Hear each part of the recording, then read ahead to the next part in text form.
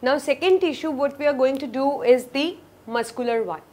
As you all know that muscles are very important in a body, in all bodies, like in the human body also, and approximately we have 600 muscles in our body. So if we talk about the muscle tissue, so obviously it will be formed of this muscle cell. So what are the characteristics of the muscle tissue we are going to do here? So obviously this tissue forms the muscles of body. And we know that muscles have special property that they can actually contract and relax. But what make like their rhythmic contraction and relaxation only help us to move. So that means they have a special property to contract and relax. Likewise, so obviously their contraction and relaxation can bring about movement in us. And I told you that approximately 600 muscles are present in human body, or not approx, it is the actual number, that is the 600 muscles.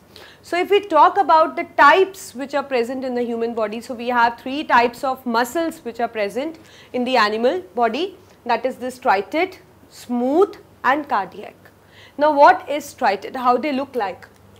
This is the striated diagram. Here you can see that it is actually somehow cylindrical and white.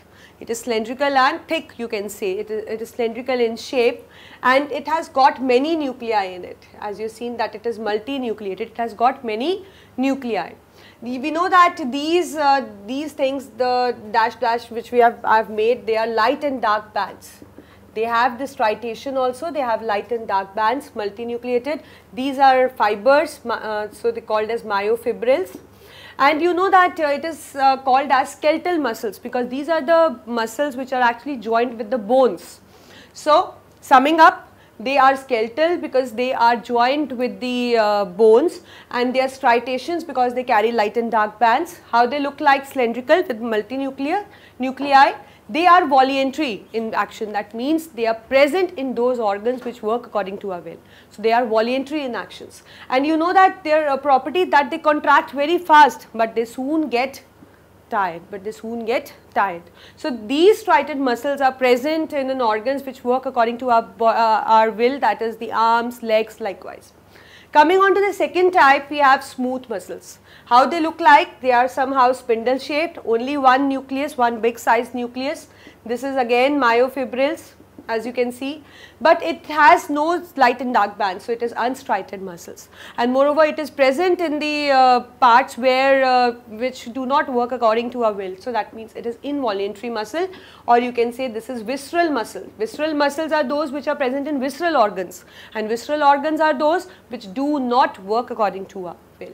So they are spindle with large nucleus, involuntary because it does not work according to our will, unstriated, light and dark bands, no light and dark bands are there, and in contrast to it, it contracts slowly but can remain contracted for a longer period. So this is what is the property of the smooth, and so it is present in visceral organs, that is digestive tract, urinary bladder, uterus, like this, blood vessels.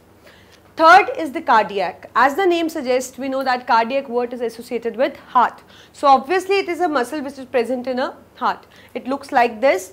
It actually has some features similar to this and some features similar to this. Like it has striations, the similar feature, that is it has light and dark bands. And moreover, you know that it is multinucleated like this. It is multinucleated, not cylindrical but multinucleate. But how it look like? It is actually irregular network of membrane. We see here it is an irregular network of membrane with many nuclei. And you know that this muscle has actually it has a characteristic of smooth muscle, that it is involuntary. And moreover, you know that this muscle has a special property that it is non-fatigue muscle. It can contract and relax throughout the life without becoming fatigue. And you know that the day it becomes fatigue, we die, right? Because this is the muscle which is responsible for the contraction and relaxation of the heart, and we know that heart is a major organ which is responsible to pump blood to all body parts, right? So this is what is a cardiac muscle. So these 3 types of muscles are there: striated with striation, skeletal muscle, voluntary muscle, multinucleated, contract fast but soon get tired. Smooth, spindle, involuntary, unstriated, and contract slowly but can remain contracted for a longer period as compared to striated. Cardiac, present in heart, irregular network of membranes, multinucleated, striated, and it is a non-fatigue muscle. So this is what is a muscle tissue.